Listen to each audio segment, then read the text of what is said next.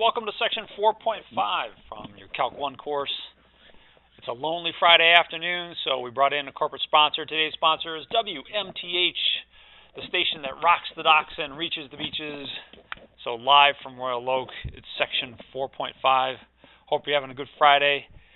Let's take a look at some things to consider when you're graphing a function, now that we know a little bit more about calculus. So the first thing to always consider when you're graphing a function is the domain. Always need to know where this function lives. So what values of x can I put in here, and what values can't I put in there? Another nice thing to notice about your functions is whether or not they're symmetric. So are they even functions? Do they have even symmetry? Are they symmetric with respect to the y-axis? So that's a good thing to look for. Examples of even functions would be, for instance, the cosine. There's odd functions as well. Odd symmetry is harder to see, but you will see it with things like the tangent function. For rational functions, these are functions that are really a polynomial divided by another polynomial. A lot of times you can pick up some asymptotes from those. So you can find a horizontal asymptote, and there's three different versions of that horizontal asymptote. It's going to depend on the degree of the numerator and the degree of the denominator. If the degree of the numerator is less than the degree of the denominator, then eventually the graph is going to head towards y equals 0 as a horizontal asymptote. If the degree of the numerator equals the degree of the denominator, then the asymptote is going to be the ratio of the leading coefficients. So we should see an example like that as one of the examples we'll cover today. And then something that I'm not going to get a chance to cover today, but I'll assign a problem in homework number 61, is an oblique asymptote, or sometimes called a slant asymptote. And that's going to happen if the degree of the numerator is 1 more than the degree of the denominator. And then you're going to get the quotient of these two, whatever that is, not looking at the remainder, but the quotient is going to be the equation of your oblique asymptote. Another thing to look for, in addition to your horizontal and vertical asymptotes, would be, or your horizontal asymptotes, I should say, would be your vertical asymptotes. Where does the graph have a vertical asymptote? And that's generally going to be at roots of the denominator. So look out for those. Intercepts, yeah, great points to plot. Set x equal to 0 to find the y-intercept, and set y equals 0 to find the x-intercept. Let's not forget the calculus. So all these things are things that you can do without calculus. But down here, critical points. You should look for where the graph has critical points. That is, places where the derivative is 0 or does not exist. Those are your critical points.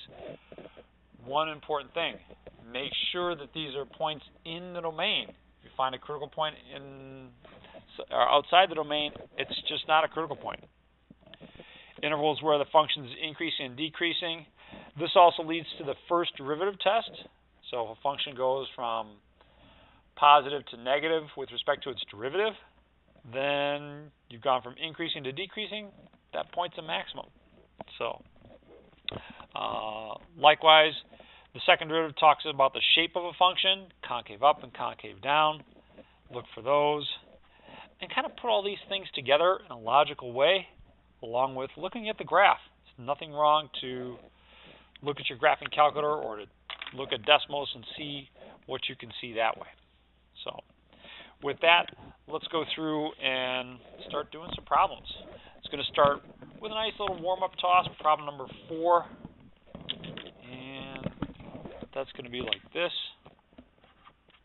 Y equals x to the 4th minus 8x squared plus 8. Plus 8. There we go. Well, the nice thing about polynomial functions is that the domain is all real numbers.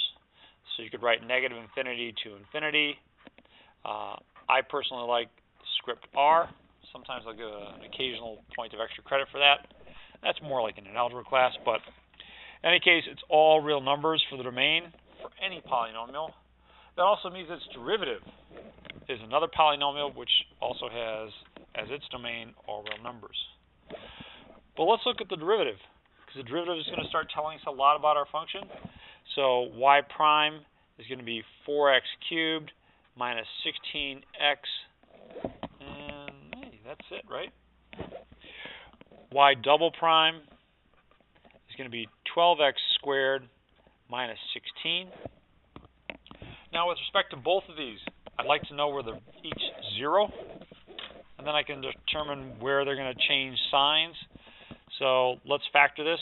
I can factor out a 4x. That's going to leave behind x squared minus 4. Over here, I can factor out a 4 again. So let's factor out the 4 there. You know what? Actually, we're going to take a different tact here. I'm just going to write that equal to 0. This one factors a little bit more. So 4x times x minus 2 times x plus 2. Instead of factoring this one, I'm going to move the 16 to the other side and get 16 equals 12x squared, or 16 over 12 equals x squared. Let's put that in lowest terms first. A 4 will go into each of those things, so it's going to be 4/3 equals x squared, plus or minus the square root on both sides. So plus or minus 2 over the square root of 3 equals x. So that's where the second derivative is 0.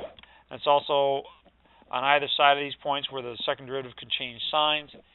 Here, the first derivative equals 0 when, well, let's just read it off from here. Because we've got something times something times something equals 0. One of these somethings has to be 0. So 4x equals 0 when x equals 0. X minus 2 equals 0 when x equals 2. Or x equals negative 2. Let's make a little chart now to try and understand this function and make sense of the graph when we see it. So there we go. X, f prime, negative 2, 0, and 2.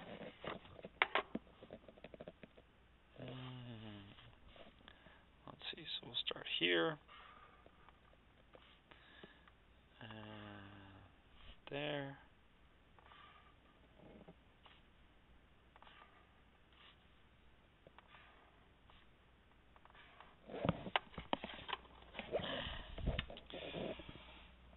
Now we know that the derivative is 0 at all these points. You can use your graphing calculator to figure out what the value of the function is at those points. Let me put that into my calculator. And let's see.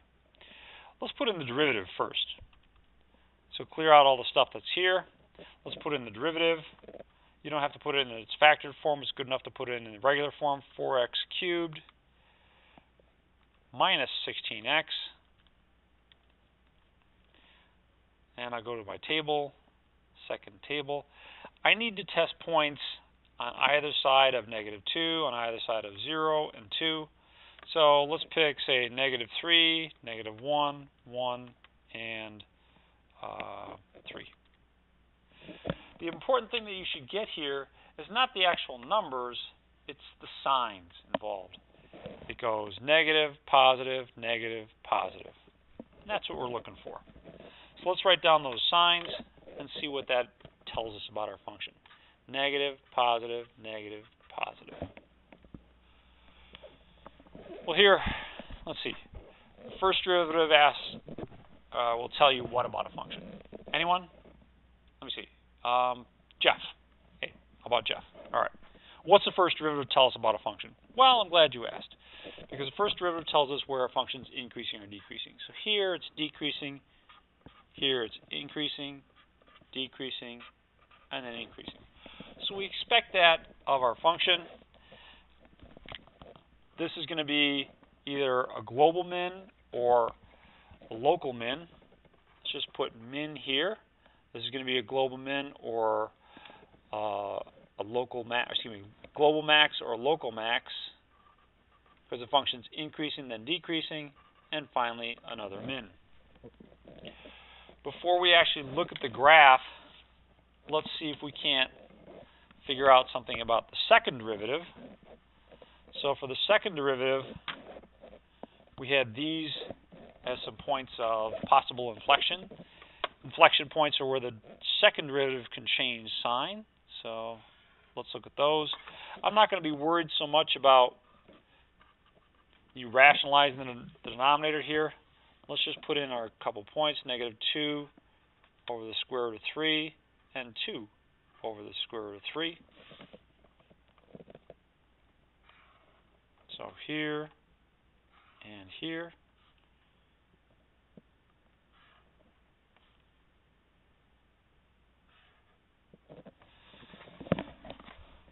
Now, just like our work with the previous one, we got to test some points here to find out what's going on with the second derivative.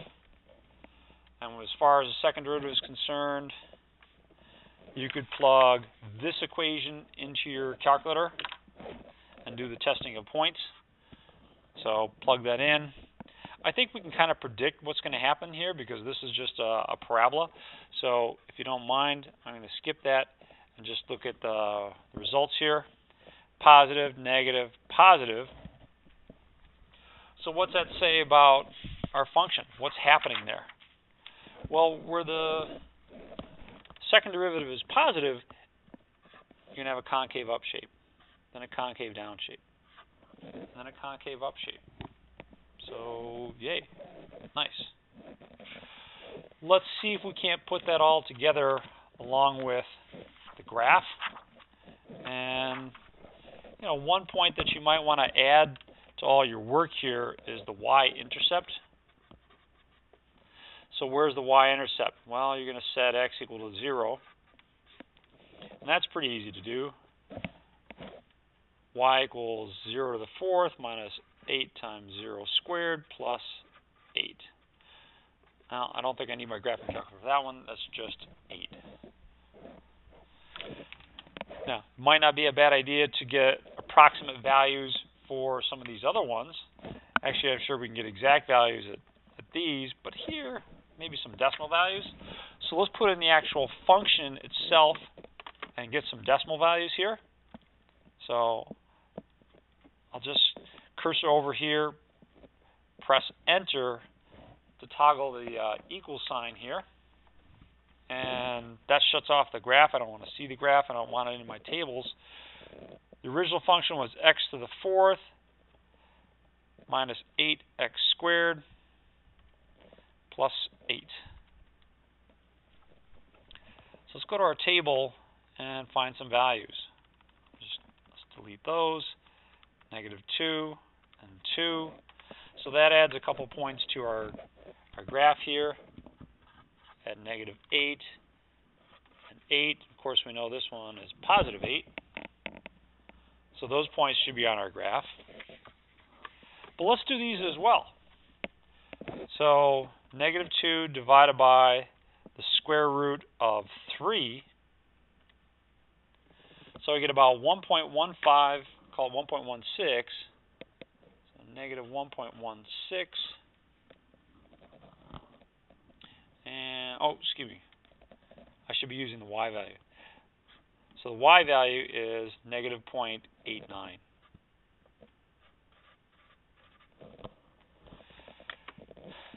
Now, likewise over here with the positive root, 2 divided by square root of 3.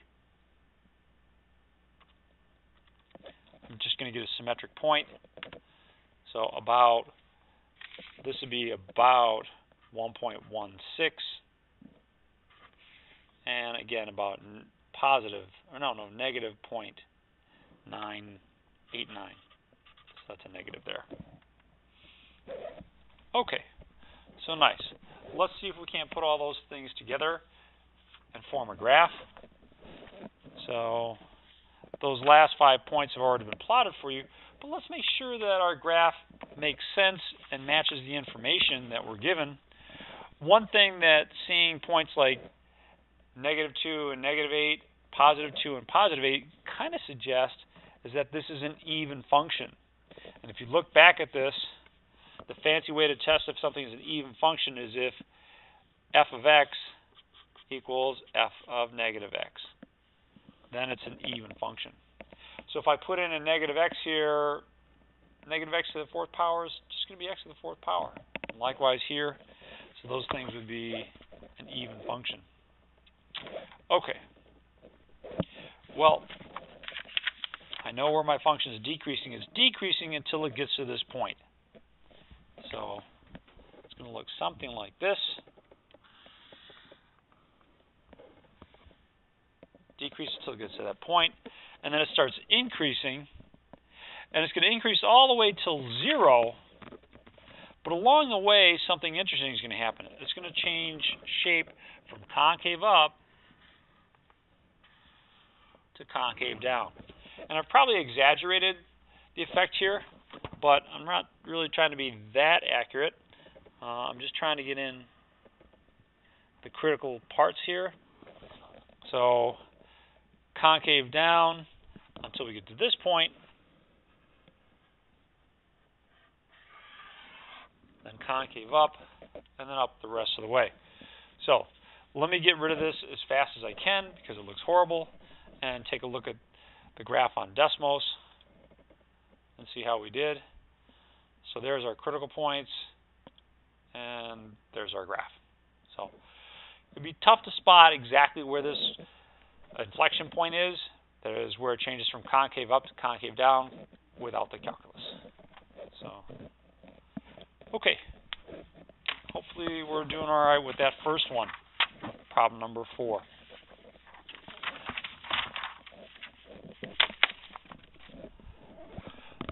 Let's keep going with problem number 10. And I'm getting a little hungry here. So if you don't mind, I'm going to take time out for a snack. But just to let you know, let the viewer know, oops, wrong one, that it's a healthy snack. I'm going to have some grapes. So appreciate your concern for my health, though. Thank you. Okay. Back to problem number 10 here. Problem number 10, I've done some of the work for you. And let's take advantage of that. So here's our function, problem number 10. But let's look at it carefully before we start getting too excited with the graph. And that's going to be problem number 10. Y equals x squared plus 5x over 25 minus x squared. And there's a couple things I guess I would suggest that you take note of. Let's first of all work with the domain. If you notice, the denominator is going to have some issues. And maybe what I'll do is I'll do this. I'll take out the negative this way. So the negative of x squared minus 25. If you distribute this, you can still see it's the same. Negative x squared, negative times a negative is positive.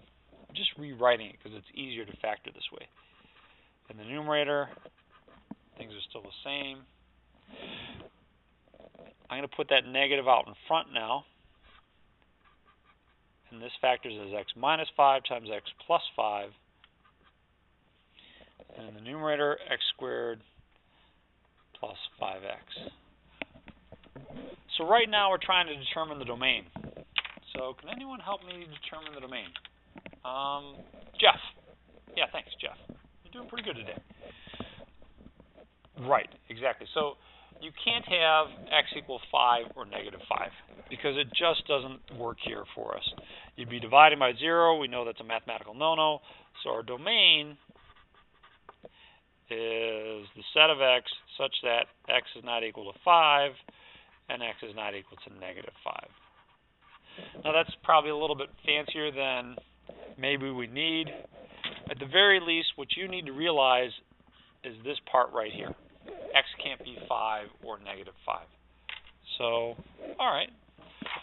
Let's see what else we can do before we do any calculus at all.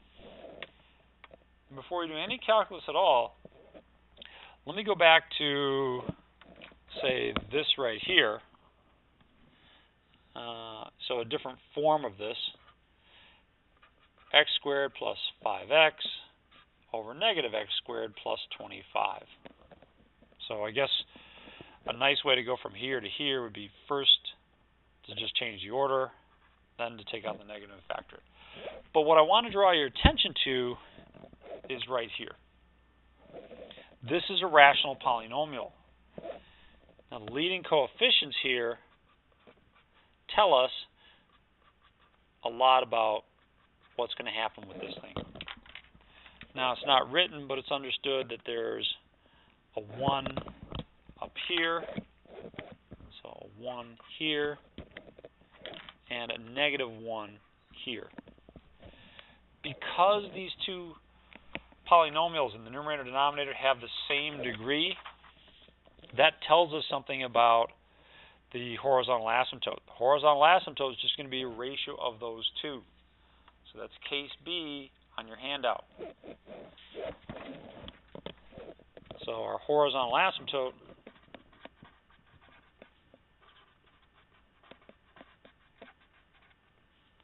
is y equals 1 over negative 1. How about, better yet, just y equals negative 1.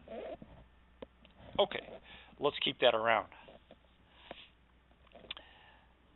Let's work with the vertical asymptotes.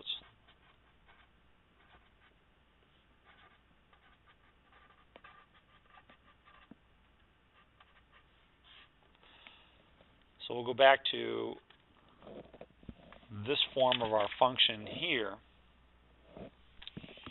and take a look. So I'll have x times x plus 5 over, and that negative still up front, x minus 5 times x plus 5. So at 5, you're going to have a vertical asymptote. There's just no getting around it. That's going to be big problems.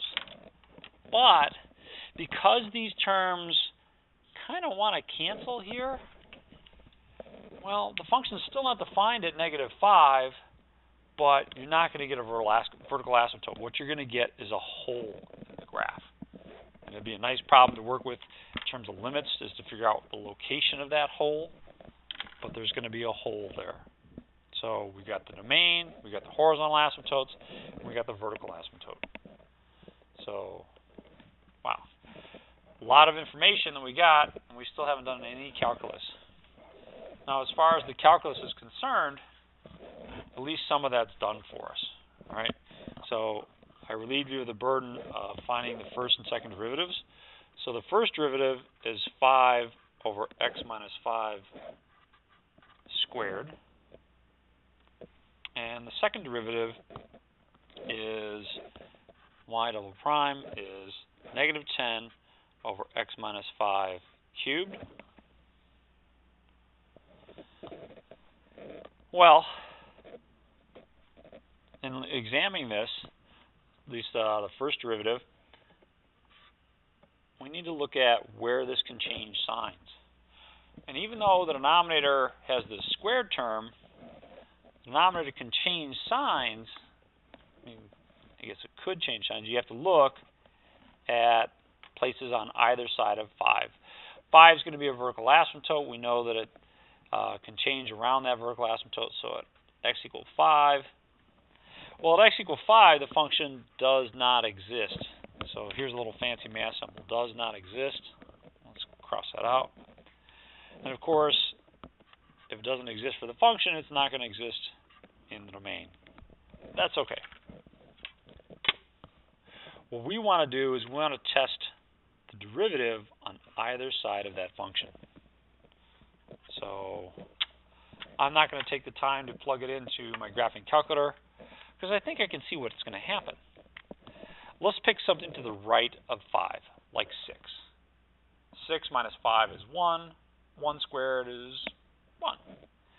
Basically, I get a positive divided by a positive. That's going to be positive. What if I chose something to the left, like 0? Well, 0 minus 5 is negative 5, but when I square it, I get something positive. And again, I have the quotient of something positive over something positive. So oddly enough, this function always, always, always has to be increasing. So that's kind of interesting. Should be an interesting graph. Last but not least, let's take a look at the second derivative. Second derivative, kind of like the first derivative, can change signs only at x equals 5. So we'll draw ourselves a little table again. F double prime, 5. Now it's not going to exist at either point, so we'll throw those out. But we can still test on either side to see what happens with the function. Now all I need to do is see what happens to the second derivative to the right of 5 and to the left of 5. So let's pick a number to the right, like 6. The denominator is going to be positive, because 6 minus 5 is 1 cubed is still positive. A negative divided by a positive, yes, is negative. How about to the left? If I pick 0, well, I get 0 minus 5 cubed is going to be something negative. A negative divided by a negative is positive. So the function's concave up and concave down. Wow. Okay. Let's start putting all these pieces together. We know that we've got a vertical asymptote here. And a horizontal asymptote here. So what else do we know? We know that the function is always increasing, and yet somehow it's going to be concave up and concave down. Let's take a look at our graph from Desmos and see if we can start making sense of all these things. So here's your asymptotes, vertical asymptote, horizontal asymptote, and this point here, or excuse me, there's our graph. Our graph is in blue. And no, it matches everything we expected, right? It's concave up here, concave down here, increasing here, increasing to the right of 5 as well. Now, I'll leave it for you to tinker around with, but you might be able to figure out that at this point, -5 and -0.5, that the function has a hole in the graph. When you draw your graph, it should have that hole at 0, excuse me, at -5 and -0.5.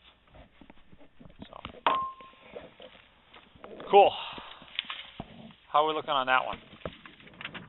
Doing all right? Let's see if we can graph that one. So, I'll start by putting my little hole at -5 and -0.5, and then just draw a nice graph heading up and up towards our vertical asymptote, and then settling down towards our horizontal asymptote. This should probably be a little bit more clear with these things. It's not showing up too good on the video here yet. So here's our vertical asymptote, and here's our horizontal asymptote.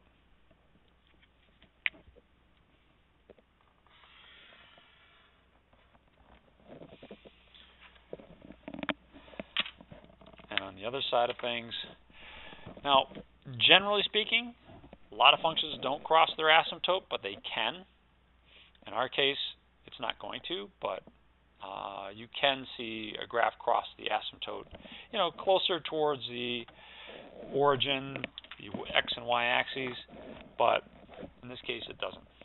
So, okay, let's finish off our graph and see how we're looking. So, something like that. Okay, this one looks better. Any questions?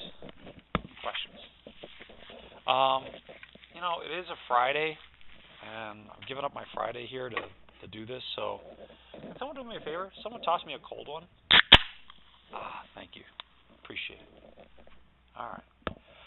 Let's move on now to problem number 30.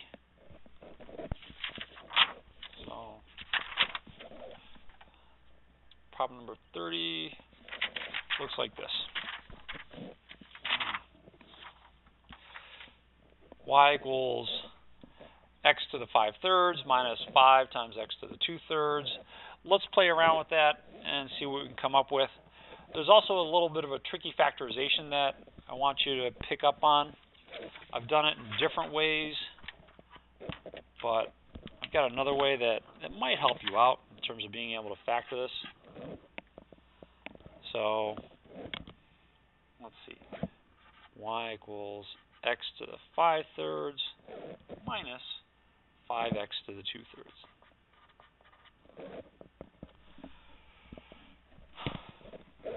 Okay, well, as far as the domain is concerned, since I'm dealing with an odd root, if you wanted to rewrite this as the cube root of x to the 5th minus 5 times the cube root of x squared, I'm not going to have any problems with an undefined expression because of the radical. You can take an odd root of any number, even, positive or negative. So the domain is everything. Domain is negative infinity to infinity. Now try and be good about looking at the domain, because later on in this course, when we're working with that, we're going to need to look at the domain first when we're doing our optimization problems, because you don't want to find a minimum or maximum for something that's outside the domain. And well, that's about it. It's not a rational polynomial, so I'm not going to get any vertical or horizontal asymptotes. So let's work with some derivatives then. And as far as the first derivative is concerned, y prime would be 5/3 x to the 2/3 minus, let's see, it's going to be 10/3 x to the negative 1/3. Okay, now when you're working with these things, in order to find out where something has its critical points, you're going to need to be able to factor this. And the problem that we have is that I want to factor out this term. And so I'm going to try and make it a little bit more user-friendly for you. So let's write this a slightly different way. If you notice, what's the difference between 2/3 and negative 1/3? It's a jump of 1. And that's kind of a key here. It's going to motivate what I'm going to do. I'm going to rewrite this as 5/3 x to the first power times x to the negative 1/3. Now that may look a little strange, but take a look what's going on here. If you added the exponents, 1 minus 1/3 is 2/3. But in writing it that way, I'm a step closer to being able to factor out a common factor. And that's what I really need to do, is factor out that GCF. So that GCF is going to include an x to the negative 1/3. It also can include, if you wanted to write it a little bit more, 5/3 x to the negative 1/3 times x minus, well, 10 is 5 times 2, so let me write 5/3 times x to the negative 1/3 times 2, like that. So just split that up, because that leading part, let me underline it this way, that leading part is your greatest common factor. So, okay, let's factor out that GCF. It's going to be 5/3 x to the negative 1/3 times, this is the nice part, what's left behind? Oh, just x minus 2, right? X minus 2. This can go into the denominator, so I'm left with 5/3 times x minus 2 over x to the 1/3. And you can write that as a cube root if you want. It doesn't really matter to me. It's not going to change things. And I could also bring the 3 down here.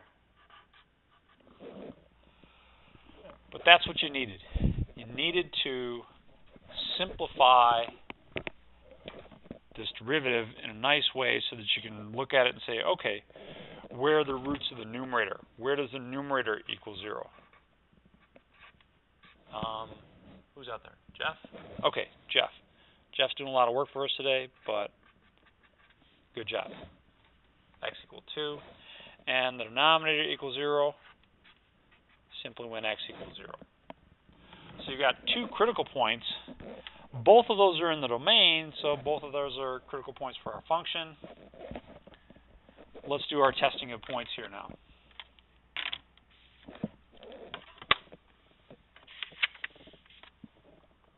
So x, f, f prime. We had roots at 0 and 2.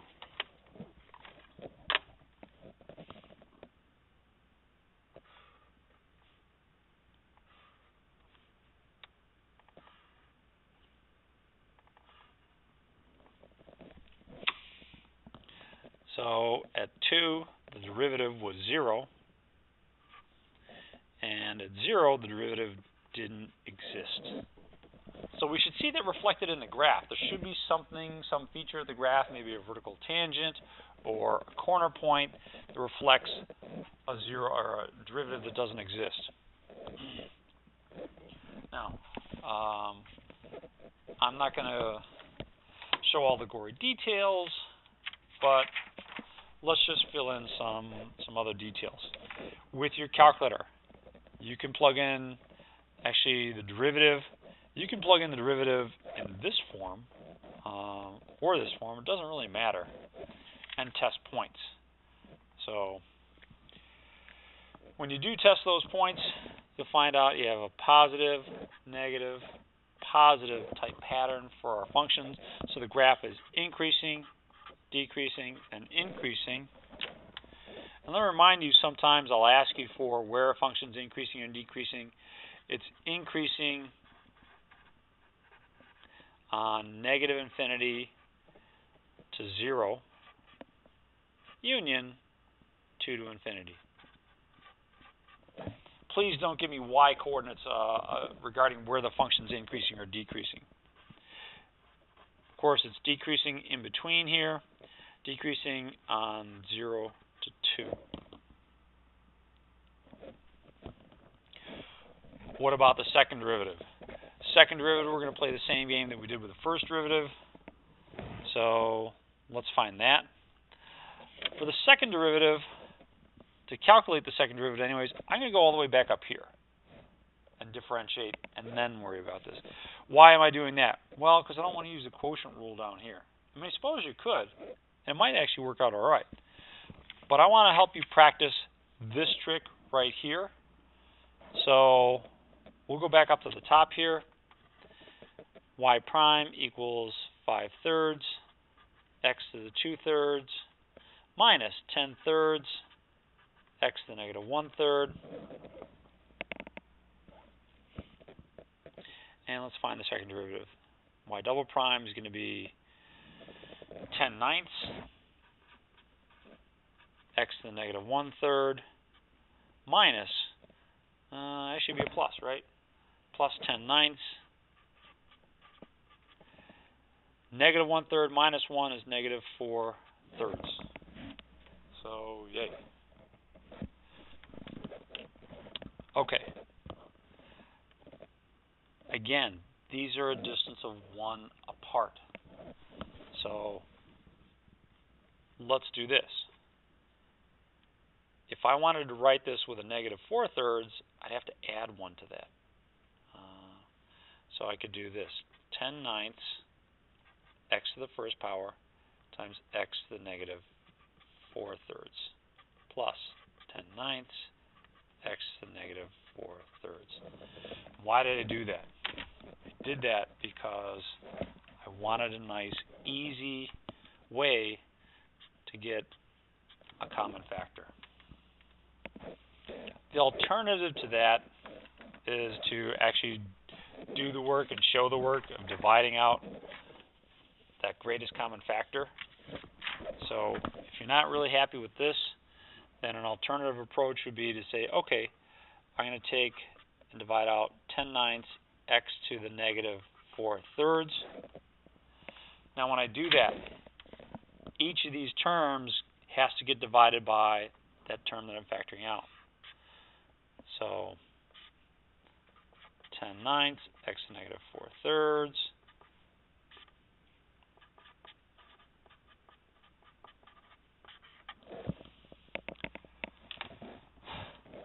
So each of these terms, I'm going to write that as 10/9 x to the negative 1/3, and then 10/9 x to the negative 4/3, like that. Okay, well, from here, you would just do the cancellation. That cancels, and that cancels. So you're left with a 1 plus. This all cancels. And if you're careful when you do this, negative 1/3 minus negative 4/3, this is a double negative here. So it's like adding 4/3 to negative 1/3. It leaves me with just an x. So, okay.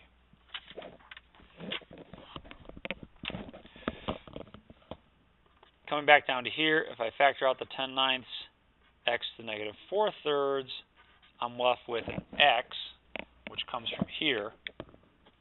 And then nothing here, so I have to leave a placeholder here of a 1. So x plus 1.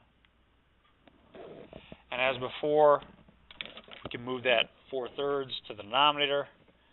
It's going to give me 10 times x plus 1 over 9 times x to the 4/3.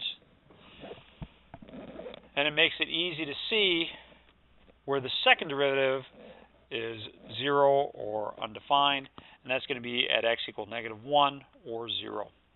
So let's make ourselves a little chart here. X, f, f double prime.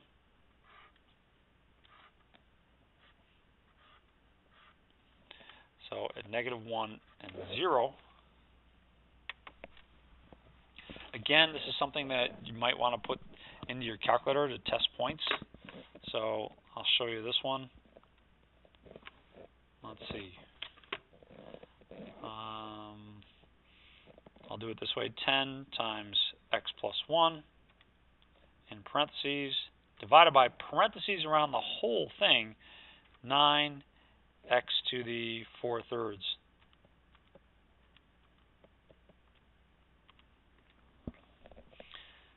Hopefully your table setup matches this. And then when you go to the graph, second table, not to the graph, but to the table, we can test some points. I want something to the left of negative 1, so we'll do negative 2, negative 0.5, and we'll do positive 2. So interestingly enough, it didn't necessarily alternate, did it? Let's see, did I make a mistake here someplace? No, it didn't. It went negative, positive, positive. So negative, positive, positive. So that's concave down, concave up, and concave up again. Wow. All right. A lot of information to put together. Don't worry. I only put like 6 or 8 of these on the exam, so it shouldn't be too bad. Let's go back and take a look at this one and see that it matches everything that we'd expect. So at 0, we can see why we had a derivative which was undefined, is because there's a corner point there. At 2, we had another critical point. That critical point happens to be a local minimum. It's not a bad idea to plot where the graph crosses the x-axis, crosses at 5, so that's nice as well. But boy, these other things, they'd be tough. They'd be really tough. The inflection points, Wow. It'd be tough to spot this one, where the graph changes from concave down to concave up.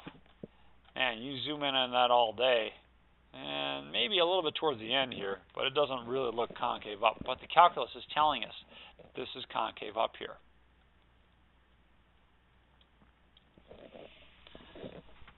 Nice. All right. Any last questions on that? Yes, Jeff. Yes, you'll absolutely be able to use your calculators on the exam. And I encourage you to graph these with your calculator alongside of what your calculus is showing you. But I do want to see some work. I want to see that your calculus matches what you put down there. Okay. A couple more here to finish things up. A couple mystery functions. And we'll start with the first mystery function here. Mystery function, yes. No. All right, mystery function 1. Hopefully you get the link to this presentation and can follow along with your own work as well. Now, let's take a look at what we're given about this function, and I have to give you some stuff that isn't on your handout yet. My bad. But the stuff that's not on your handout is, let's see, we've got limits. As x approaches negative infinity, as it goes out this way, the graph goes down towards negative infinity, or excuse me, goes towards 0. But to the right of the y-axis, as x approaches infinity, the graph plummets down towards negative infinity eventually. And let me share with you a couple other things here about the graph.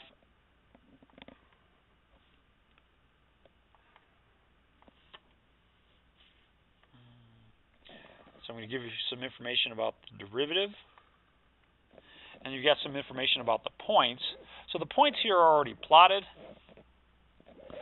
And at x equals 0, f of x is 1. F prime is 0. So you should have some kind of a critical point at 1. Excuse me, at 0. At x equal negative 1, the second derivative is 0. And at negative 1, the value of the function is about 0.74, we'll call it 0.74. You got all the digits you want over here, or could want. What else? To the left here, positive, negative, positive, negative. Take a moment, see if you can't figure out what this is saying to you about the function.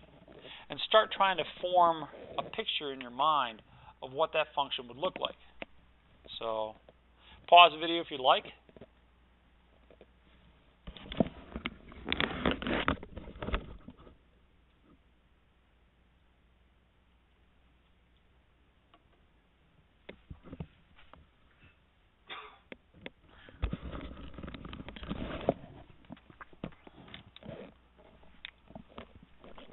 Hopefully you filled it in with some of this information, increasing, decreasing, and then concave up, concave down. And let's not forget about these limits over here. This one, eventually this graph is going towards 0, at least to the left of the y-axis, and to the right of the y-axis, it's plummeting. So, all right. Let's see if we can't match everything up. See if we can't make this look good. Now the function is increasing until we get here, but there's a little change in the function at negative 1. It goes from concave up to concave down. And it's concave down the rest of the way. So let's do our best here to fill that in. So concave up, and then it starts going concave down. concave down. We've got a maximum point here, and then it goes down, down, down, down, down like that. So there's my cheap graph. I could probably do better if I took more time. Let's do the big reveal here. So mystery function 1, got our critical points, and there's the function. So, and if you're curious, it was problem 42. The function was 1 minus x times e to the x.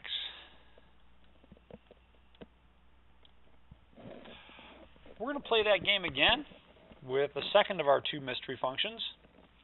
And that again should be on your handout. So let's finish things up, head on out of here, and look at mystery function 2. So that'd be this one. Kind of like the last one, they give you some information that we got to take account of. And it should be on your handout. It might not be, but I'm going to give you a couple extra little bonus points.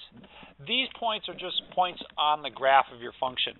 In fact, the information about mystery function 2 is going to start out with information about its domain. So let's look at mystery function 2. Mystery function 2 is defined everywhere except between -1 and 1. So this graph doesn't exist between -1 and 1. There's nothing here. That should not be part of your graph. But we do have some interesting information. For instance, the derivative is always positive. Doesn't matter what point you choose, as long as it's a point in the domain, the derivative is always going to be positive. So this graph, somehow or another, this graph is always increasing. Well, let's see what it has to say about the second derivative. The second derivative follows these patterns. Now, one thing to kind of take note of, because there's this hole in the domain, this gap here, when you're testing points on either side of this critical point at square root of 6 over 2 and negative square root of 6 over 2, at these critical points, you're going to test points on either side, but you've also got to test points. Well, let me back up a second. I'm testing points on either side here, even though the domain starts at or ends at -1 and picks up again at 1. I'm testing points on either side, so I just put this line down here to help me keep track of things. So the function has got what shape here to the left of -√6 over 2? Good. Concave down, and then concave up. And then we're going to skip there. There's that gap in our domain, and then it's concave down to concave up again. So, all right. What on earth's going to go on there? Well, we've got enough points here to plot this, and I've embarrassed myself enough today with all my graphing, so let me just take a look at the graph here and see if it matches my expectations. So let's just click this function, and nothing's happening. So let me try it again. Wait a minute. Is that? No, that was the last one. My bad. Let's just function 1, function. Is this it? Yeah, there we go. Okay. So there's our graph. And again, it's really tough to see that, gee, this is concave up. And this is concave down. Without the calculus, it'd be quite the challenge. If I'm a little bit better with my graph, maybe I can kind of see the concave up shape. But, boy, over here to see the concave down shape, it's not happening too much. Again, these are things you can graph on your graphing calculator to try and help you out, but I still need and want to see some help from the calculus. Any other questions? All right. Well, let me give you some homework. Homework for section 4.5 would be 1 through 9, 13, 15, 19, 27 through 35. Let's see, do I want to throw in some more here? I don't know. What do you think? I'm thinking problem 37 looks pretty good. We should probably have at least one more with some trig functions. I'm sorry I didn't get to any trig functions today, but there you go. See ya!